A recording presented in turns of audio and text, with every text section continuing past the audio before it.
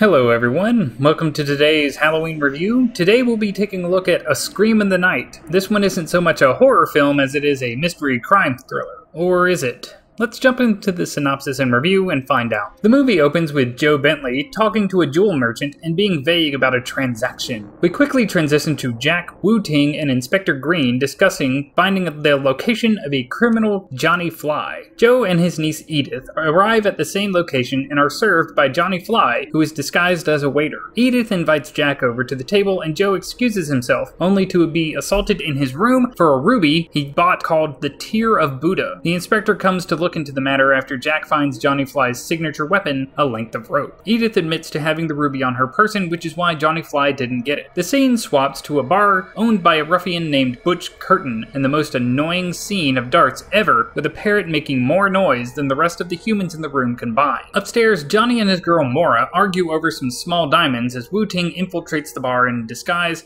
and tries to milk information out of Butch. A homeless man recognizes Wu-Ting as a policeman and informs Johnny. Johnny orders Butch to kill Wu-Ting. The movie jumps to Jack and Inspector Green looking over Wu-Ting's corpse, then jumps again to Edith telling Joe she'll be going to the bank. She boards a rickshaw and Johnny somehow kidnaps her from the rickshaw in the middle of a market crowd. We go back to Jack and Inspector Green talking about Wu-Ting's death, then Joe calls about Edith going missing for 2 hours. Edith wakes up in Johnny and Maura's room. Johnny sends Butch to the jeweler to inform him about selling the ruby. Jack intercepts Butch and brings him into the station. There, he questions the bar owner until Butch quickly slips up with his story. Jack disguises himself as Butch, then goes back to the bar to investigate it and find Johnny and Edith. Maura, who has grown jealous over Johnny's new affection of Edith and is fooled by Jack's disguise, admits that she tried to kill Edith. She brings him to Johnny, who questions where he's been. The jeweler arrives and Johnny talks a bit about selling the ruby, then goes back to Jack and tells him to kill the jeweler as he leaves. He wants to get the money for the ruby and keep the ruby as well. When the time comes for the jeweler to leave, Jack tells the man to play dead and give him the ruby. He then goes back to Johnny's room